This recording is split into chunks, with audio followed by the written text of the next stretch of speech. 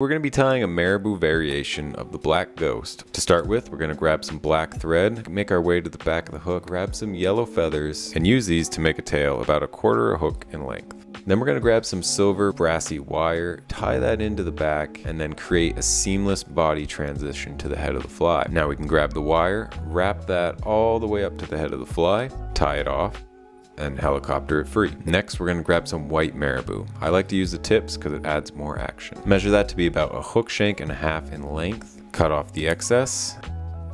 Next, we're going to grab our yellow feathers again and use this to create a throat. And with that, we can whip finish, creating a nice buildup of the head.